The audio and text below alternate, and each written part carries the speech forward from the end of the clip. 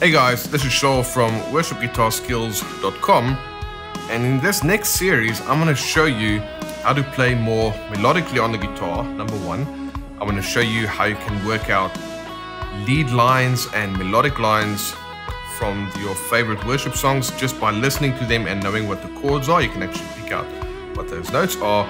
And I'm also going to show you how you can start improvising freely on the guitar in a musical way. Now, I know that one problem so many people face is they know the scales, they know what key the song is in, but they're playing the scale and that's all the music sounds like. It's sounding like scales and it doesn't have any musical or melodic content to it. So I'm going to show you exactly how to fix that in this brand new series. It's going to span across a range of different videos, and remember, you can download the backing tracks just by checking out the description box below, and at the end I'll tell you how you can get access to some additional resources that will help you become a better lead guitarist. Now, when it comes to playing melodically on the guitar and when it comes to coming up with your own hook lines or riffs, or even working out the hook lines and riffs from your favorite worship songs, the one thing that you need to have a good understanding of is the difference between chord tones and non-chord tones. So what does that mean? Well, if I take an E chord like this, for example, it's been played across 6 strings. So how many notes would be in that E chord? Well, some people would say 6 notes.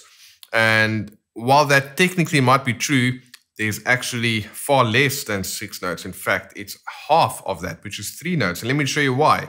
This is an E note, a B note. We have an E note again, then a G sharp, a B, and an E. So as you can see, we have 3 E's, 2 B's, and 1 G sharp. And that is why that is a triad, all right? Because it only consists of 3 chord tones, or 3 notes that make up the chord, which is why we call them chord tones. Now, if you look at an E major scale, for example, how many notes are in that scale? Well, we've got 7 notes: E, F sharp, G sharp, A, B, C sharp, D sharp, and then back to E. Right, so that means if a song is in the key of E, we're going to use the E major scale, all right, for our lead lines. But only 3 of those notes are chord tones, and the other 4 notes are not chord tones in this instance because we're only playing a triad. Now, that's very, very important. So what I want to demonstrate for you here is I'm going to play the G or the E major scale, and I'm going to play it over just a little kind of a swell sound that I created here in the key of E. And I'm going to play up and down the scale, and on some notes you're going to hear it sounds like home, all right? Like, okay, great, that's a note I can rest on. But some of the other notes, it might sound like, you know what, this is a bit uneasy. I probably need to resolve it, okay? And the level of tension that you're going to notice in some of these notes, that'll be varying. There'll be some notes that'll just sound like, listen, that's not going to work. And other notes, it might sound, well, that's not quite home, but it actually gives me an interesting sound. So there's like degrees of tension, because that's all that music is at the end of the day. It's tension and resolution. And the same if you watch a movie, there's tension and resolution. Without any tension, there can't be any resolution. And without those two things working in tandem together, there can be no, the movie won't be interesting and the music will just be very flat. So here's my little looper. It's just ringing out an E chord. So if I play an E major scale like this,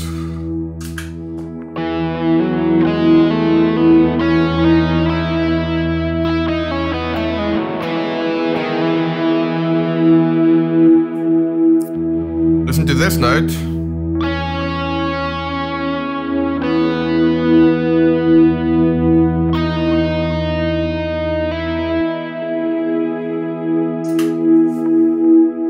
Okay, so in that case, I played a C sharp note, and I kind of wanted to go back to the B note, which is a chord tone, and then I played a D sharp, and I release that upwards to the E note. So there was just a very basic example of tension and release. Listen, if I play the A note, that's not quite going to work very well because it's the fourth, and yeah, it just clashes a lot with that third unless you're playing a sus4. But listen to this, for example.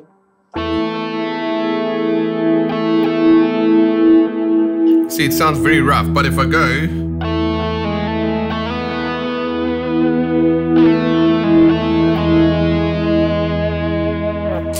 so why did that sound better? Well, on the A, I played the A note, it gave me a lot of tension.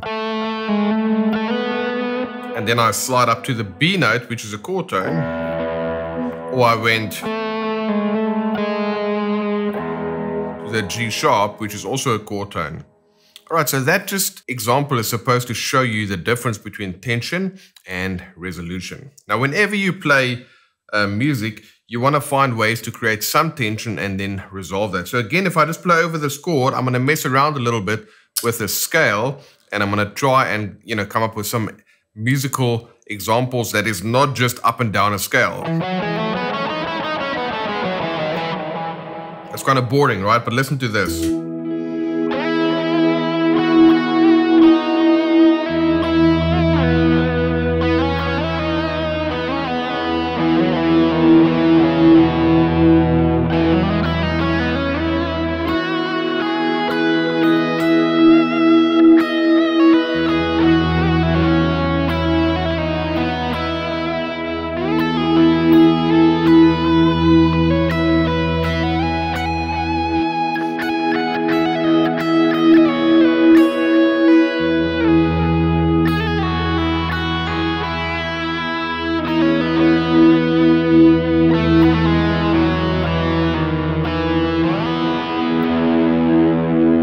Okay, so I'm literally messing around a little bit, and throughout that I'm trying to come up with some melodic patterns. Now remember, we said music is tension and resolution.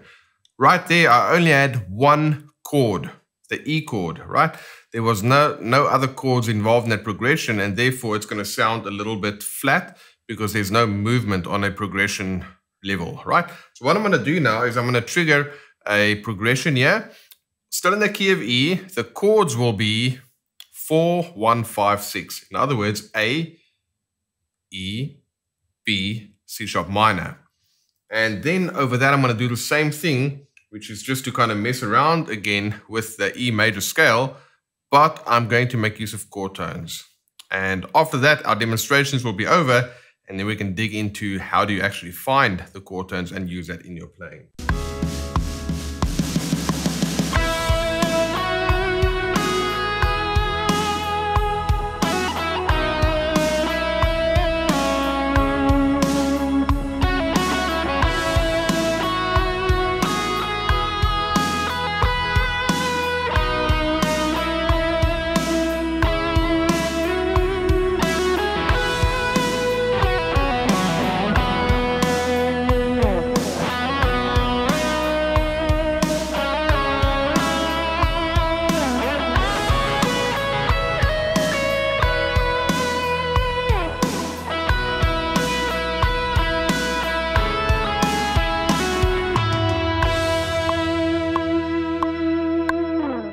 All right, so that sounded a lot more interesting because now I was able to play over chords that, you know, had inherent tension and resolution. And with my melodic lines, I was able to focus a lot around chord tones.